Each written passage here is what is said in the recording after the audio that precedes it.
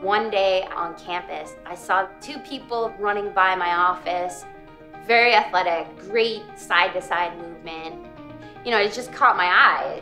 I just ended up stopping them and saying, hey, I have this new program. Have you heard of lacrosse before? And both of them said, oh yeah, you know, we saw you on the rec field, but you know, we're not interested. We've never really seen the sport.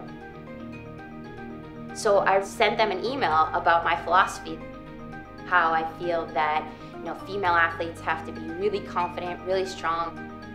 I'm a very positive coach and feel that that positivity helps people grow.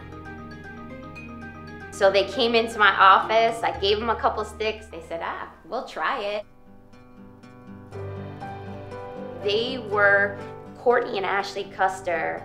Even though they had never seen the sport of lacrosse, didn't know the rules, didn't know anything about it, they were the heart and soul of our program because of all of the intangibles that they brought to the table. Like being a good person, being a leader, working hard every second, not just on the field, but in the classroom. It's not about the scoreboard, it's not about the winning. For me, it's all about mentoring my student athletes, getting the girls to really believe in themselves, doing, you know, not just physical exercises, but mental exercises was equally as important. Yeah,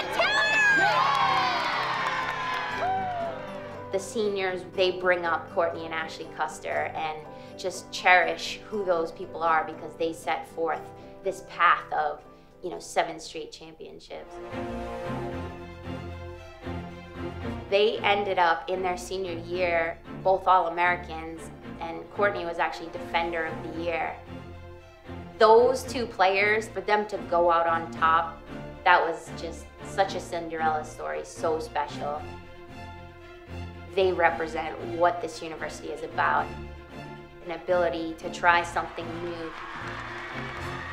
to take a risk, to challenge themselves, and push each other to the highest level.